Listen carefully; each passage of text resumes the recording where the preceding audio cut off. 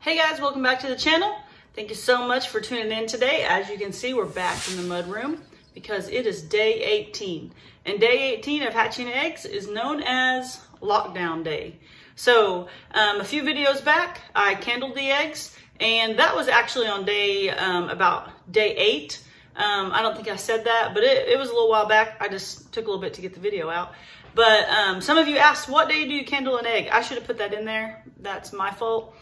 From what I've read, day 7, 8, 9 is about a good time to candle the eggs. Why do you candle the eggs? To see if they're developing, to make sure they're fertile, and whatever's not fertile, go ahead and get them out of there. So I did make a mistake. As you guys know, I'm new to this. I've never done it. Backyard Farms with HatchMate is who sent us this incubator.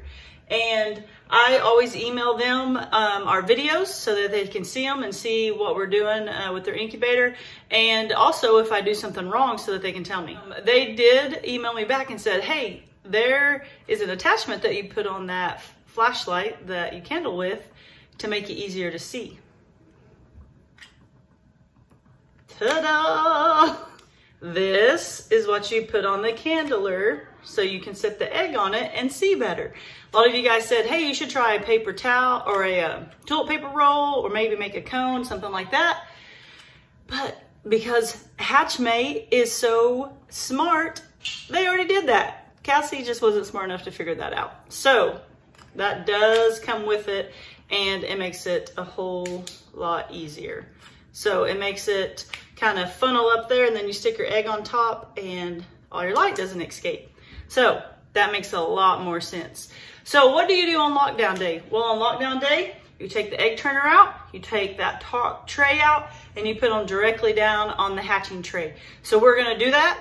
While we do that, we're also gonna candle, make sure stuff is still growing. At this point, which it has been 10 more days since I candled them, I have been told that you can sometimes see the little chickens moving around and things, and that would be pretty awesome. So we're gonna go ahead and do a quick run through of them, candle them. I probably won't show you every single one of them because I'm gonna be trying to do this quickly. I don't wanna leave it open very long.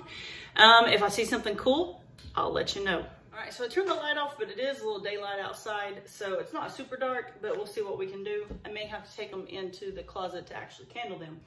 A lot of you guys have told me, get them away from that window. Well, this is the setup I picked, so I've just been going with it and to see what happened.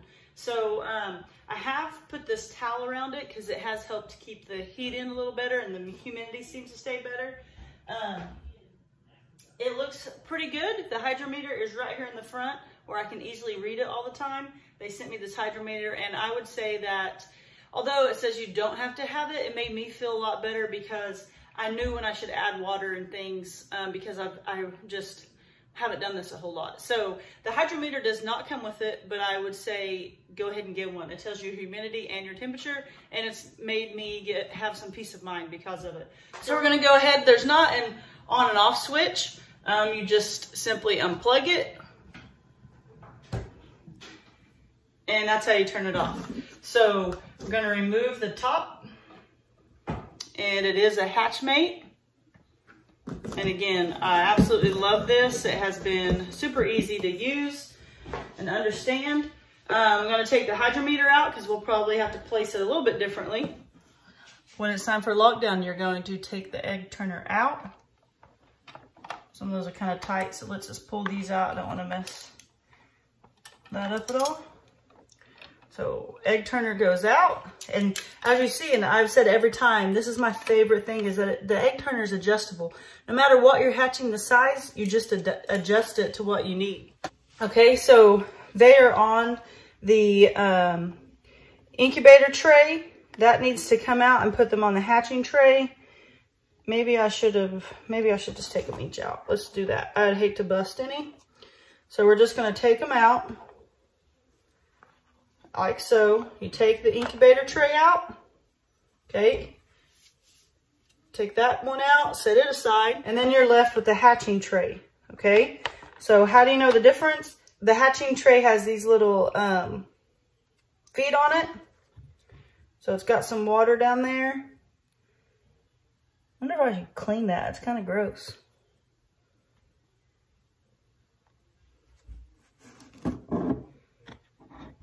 I'm gonna go ahead and clean that because it kind of has a smell. I don't know if you're supposed to, but I'm going to. All right, so I got some napkins and I'm just going to soak the water up with them. And then I'm gonna clean the bottom and I'll add more water because it has a little bit of a film and a little bit of a smell. So, I have been told that if you get an egg with a crack in it, they smell really bad, and to make sure you get those out quickly. I have not noticed that happening. Okay. All right, I guess you guys could have a light on for this. That would help. So, 100 milliliters of water, put it in the bottom. Okay, put the hatching tray back down. I'm sorry, this is the best angle I could do. And then we'll put the eggs in like so.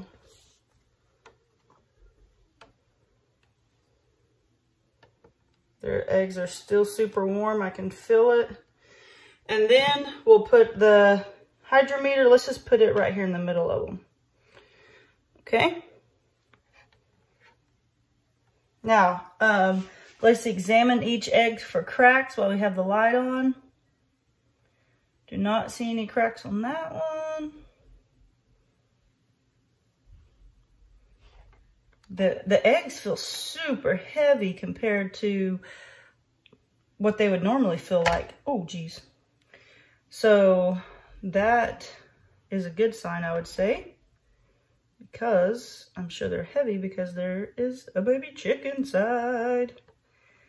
So I do not see any cracks, any blemishes. Everything is looking good. I got them a little bit wet, but we're gonna hope that's okay. All right, everything looks good. Let's candle a few of them and see what we can see. Let's see how dark we actually have to have it to see anything. Well, probably pretty dark because I can't see a thing. I moved inside the closet. I got this little thing on the flashlight. Put the egg up. Start spinning it.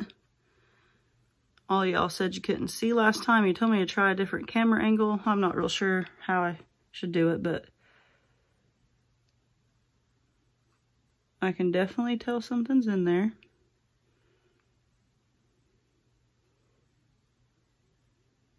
Do not see movement. Ooh, I can really tell something's in there now. You guys see those veins? Look at all those veins. See the difference in the air pocket? And then it goes into that.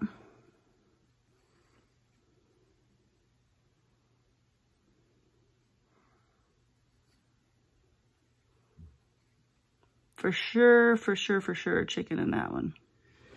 All right, so let's get all this put back together. We got, actually, I'm not gonna be able to see that without opening it if it's like that. I'll leave it like that where I had it. So I put the hydrometer back where it was so I can see in and see what it reads. And then I'm just gonna set the eggs like this. That should be fine. Put the lid back on, it doesn't have a turner. Put the lid back on, make sure it's on good. Plug it back in. So this little thing has been my lifeline. There's so many websites and YouTube videos and all the things that tells you humidity and degrees and all that. And I feel like you ask 5 people, you get 10 different answers.